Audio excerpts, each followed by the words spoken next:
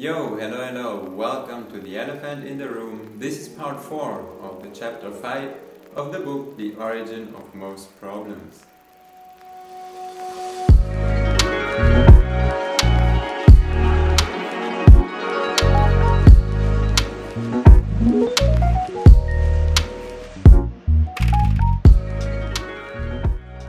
So, welcome back. This is now about how societies change and what pushes a society to change. Because it doesn't happen overnight, it never has. And also, I think it's not working if we somehow invent a new kind of society, maybe on an island or another continent, alongside our current system. I think it doesn't work. Because history proves that things change over time. Societies are not invented, they evolve. Like it happens in small steps here and there and takes a long period of time. For example, the agricultural revolution, where people changed from being hunter-gatherers and became farmers. That also didn't happen overnight. It was a long process, took small steps here and there, but then in turn changed the society. And another example is the internet, who wasn't suddenly implemented everywhere. Much rather it got invented, then it was implemented, maybe here, maybe there, and then it slowly spread and became what it is today. Because of course it also changes the society then, like the way we communicate, the way we interact. So it takes a long time. And basically the TROM superhero says that in essence two things change societies: technology and ideas. And they are married to each other. Like science is a bunch of ideas that gives rise to technology, like microwaves, electricity, AC, artificial hearts or whatever. And these technologies change ideas in turn. Because of the advancement in science, technology, we change the way we see death, for example. Someone is not declared dead anymore if they do not breathe or his or her heart stops, because they could be resuscitated today within a time frame. The other example is the internet, which basically changed completely the way we live.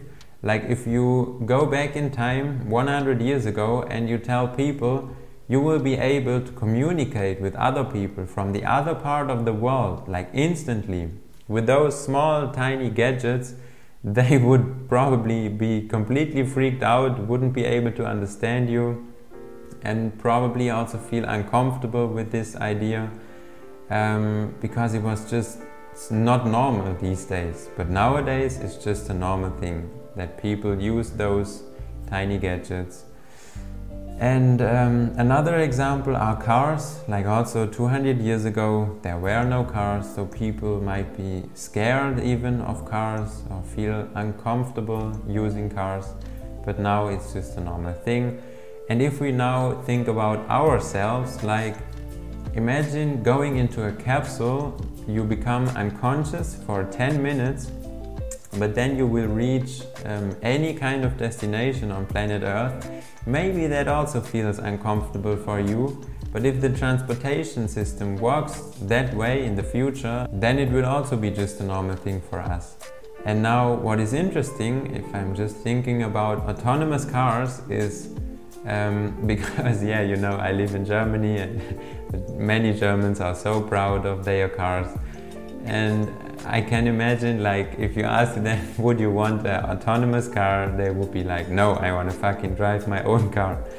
But in the future that might be also not normal anymore and people will only use autonomous cars. Like, of course it makes much more sense. I mean, if you look nowadays, these cars that people are using are only used by them, so by 1 or 2 people, like in the average, and also stand around for 23 hours a day and being used just for 1 hour probably. So it's just a completely waste of resources if we think about it, and complete madness, like if we think about the world.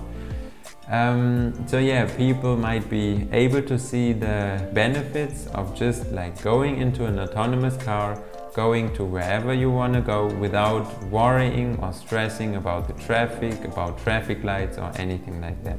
But now, like if we think about the game of trade and we continue down this path, then I can see already how Google provides these so-called free cars, autonomous cars for people, but they put ads in those cars and people have to trade their attention in order to have access to those cars. That's how I see the future with all that attention economy, and I can imagine that many companies come up with something like this. Let's get back to the book. The TROM superhero is saying this state of being comfortable with a particular way of living thinking is pushed by ideas and technology. He is elaborating when more and more jobs get automated, that pushes our society to rethink the labor for income idea.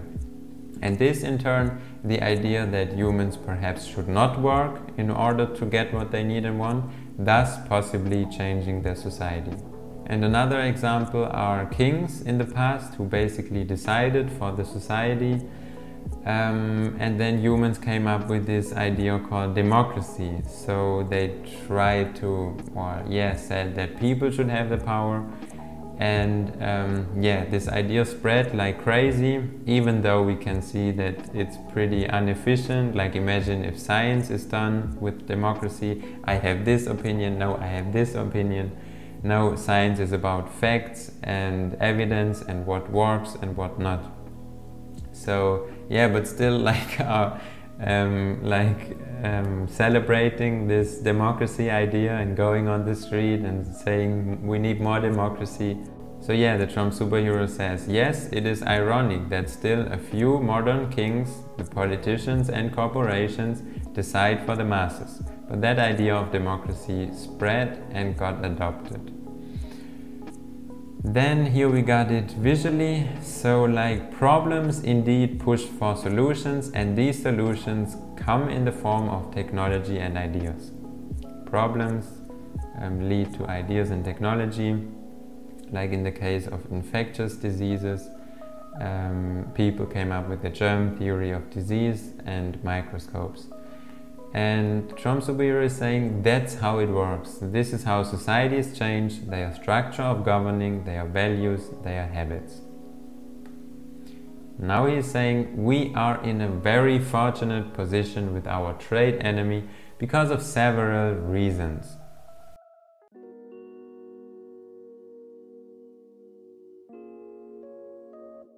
The first point is our enemy is easy to define and it creates the vast majority of the world's problems.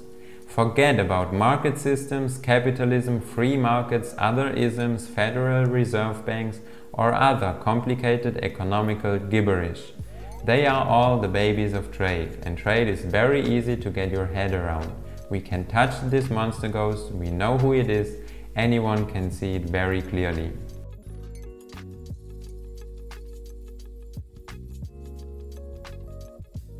The second point is our enemy is only a red flag.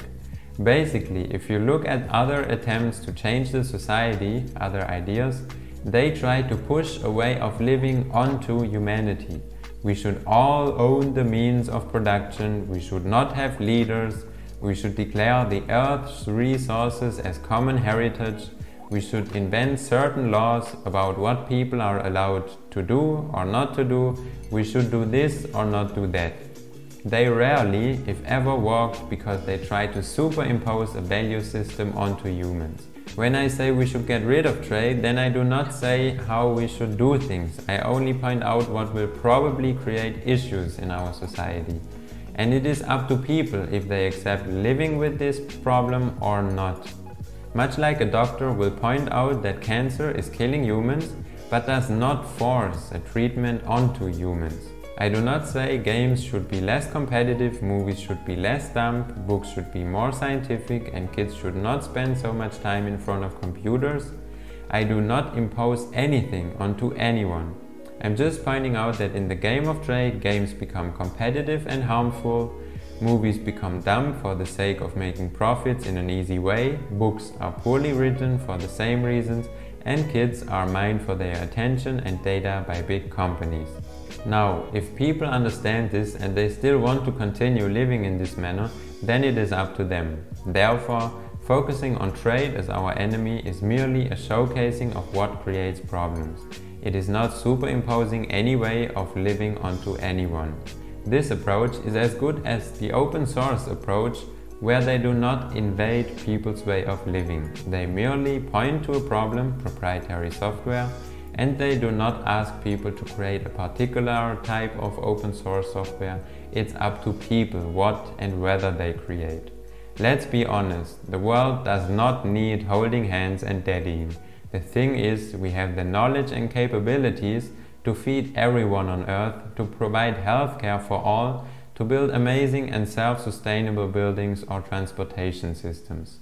Doctors know how to fix people, engineers know how to build efficient buildings, programmers know how to create secure and complex software, and so forth.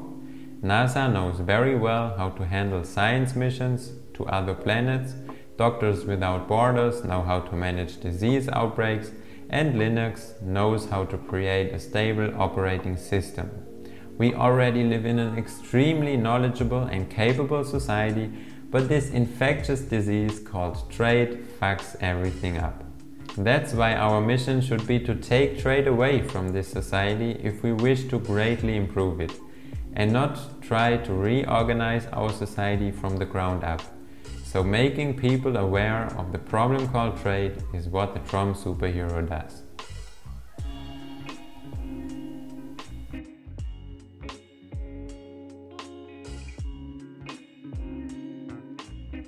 The third point is our enemy opens the door for realistic solutions. The TROM superhero is saying in the TROM documentary he pointed out to a solution called resource-based economy described by the Venus Project. Although a very interesting set of ideas, it leaves us with uncharted territory ahead. What should I, the one knowing about such a solution, do?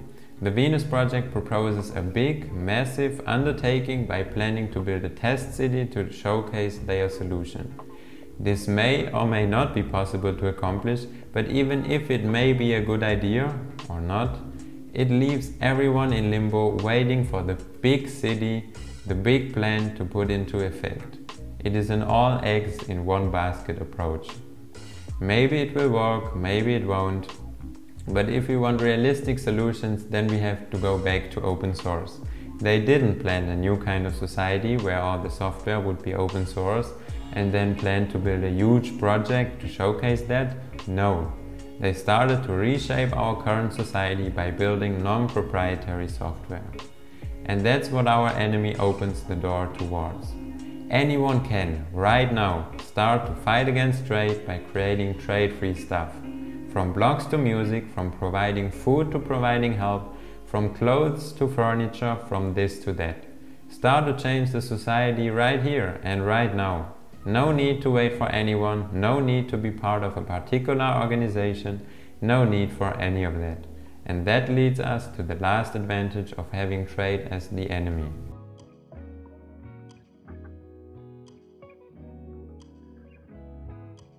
The last point is about our enemy allows decentralized solutions. As mentioned before, if we fight the same enemy, then a solution to it is a solution for all of us involved in the fight. Organizations die, ideas survive. If our idea is to get rid of trade, then that will transcend organizations and eras, regimes and values, leaders and projects. You don't need me, anyone can fight this from any corner of the world. The TROM superhero said that we have to burst the trade bubble in order to get rid of it. The truth is, you can't. You can only try to stay as far away from it as possible, or in a sense push it away from societies. But to do that, we need to first recognize that trade is the source of most problems, so we have a common enemy in sight. Once that is done, technologies and ideas will push humans away from the trade bubble through multiple solutions and through many years and through many attempts. And we will never reach a perfect trade-free society, only one where trades are mostly a thing of the past, much like infectious diseases are today. Therefore, we need technology, trade-free goods and services, and ideas from all of you. I, the TROM superhero, am already doing this using all of my powers. I create trade-free services, technology, and spread ideas about trade as the origin of most problems and what solutions there are to it. And now the kid comes back in again. Okay, I think I got it. I was expecting a step-by-step solution from you, but now I realize that this is not the way forward.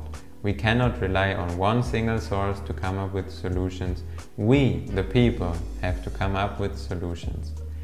TROM superhero adds, yes indeed. And then the kid says, I sure will.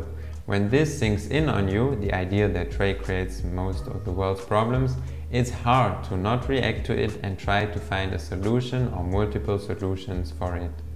And then the TROM superhero says, okay kid, good luck and see you soon. We are teammates now.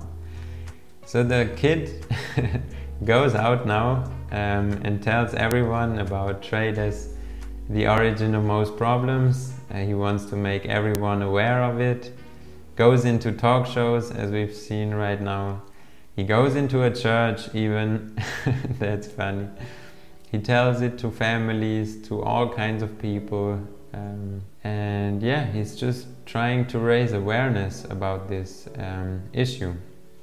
And then 5 months in the future, like they are meeting again and just asking how is it going? And the kid says, great, I'm fighting this trade every day. I made my own blog that's trade free. I add no ads, no trackers, nothing of the sort to it. And I recommend documentaries on my blog and books to people. All trade free. I don't expect anything in return. I talk to people about this enemy and I try to create some trade free services as much as I can. I'm spreading the word, TROM. How are you? TROM superhero says, this is so great to hear, honestly. As for me, I am great. Fighting the same fight. I'm trying to create trade-free solutions and also educate the world about trade as the origin of most problems at the same time. Here's how. And now the TROM superhero will show 2 tools to the kid. One is the question mark, which is about detecting the trades. And the other one is the exclamation mark, which gives a way of how a good or service can be organized in a trade-free manner. So that will be super interesting, but we will discuss that in the next video. I hope this video was interesting for you, and I'm just gonna say, as always, goodbye, take care and much love.